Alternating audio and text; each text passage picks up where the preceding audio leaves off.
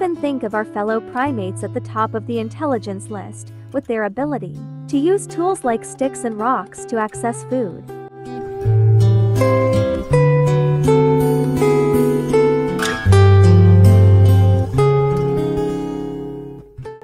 Long-tailed macaque forage for shellfish on islands off Thailand, then crack them open with stone tools.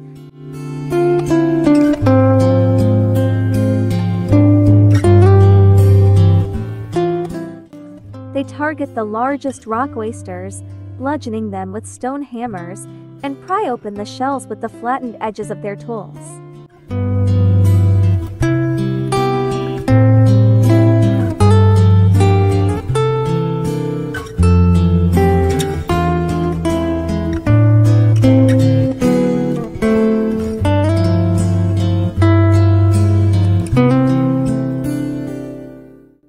This heron carefully places a tiny piece of bread in the water, then grabs the fish that comes to eat it.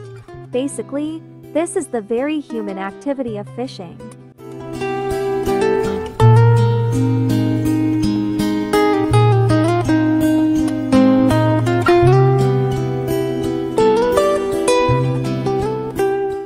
But if we survey the world of animals, one of the smartest is one that is perhaps unexpected.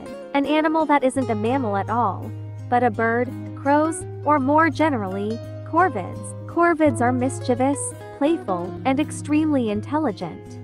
They use tools to forage and to solve complex problems. They even drop nuts on a road for cars to crack, and then pick them up with the safety of pedestrian lights. The level of intelligence varies between the species, but scientists have found that the New Caledonian crow is the most intelligent. They're to corvids what we are to the rest of the primates. New Caledonian crows can build tools, and not just simple ones, but ones with multiple parts.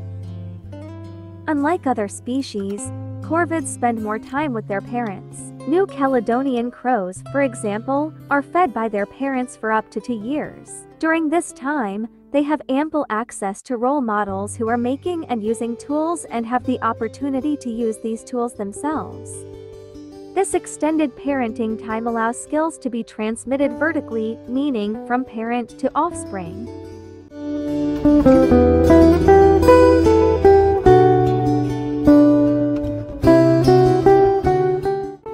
The crows were presented with various tubes filled with water with a treat floating on top, which they couldn't quite reach. In one trial, when presented with a treat inside a tube of water and a treat sitting on top of sand, the crows knew to drop rocks into the water-filled tube to raise the water level to reach the treat, and ignored the tube with sand. Their skill level at deciphering and completing these tasks is similar to 5 to 7-year-old children.